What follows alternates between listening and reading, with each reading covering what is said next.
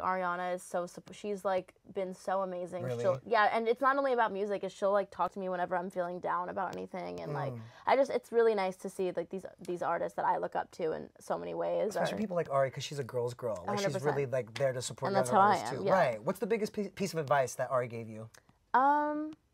Well, it was actually kind of recently because I was like going through some stuff on social media where I was super upset and I was like really sad, and she just kind of saw that and she reached out to me and she was like, hey, like I've been seeing your tweets and you just sound kind of sad and like melancholy. She's like, what's going on with you? That's crazy that she recognized that. Yeah, no, and I read and I told her kind of everything that was going on, and she had called me like immediately, and when she was just like, there wasn't even one piece of advice, but it was kind of just her telling me that you should never pay attention to the people that don't like you, because there's so many people that do. Right. So she's like, pay attention to them, because she's like, I'm so deep into my career at this point and I still get upset and I still listen. She's like, stop listening to it. It does not matter. Block so it she just, out. so that was like that stuck in my head a lot. And I bet you just having her there for you in that kind of like capacity probably meant a lot. Definitely. Yeah, she's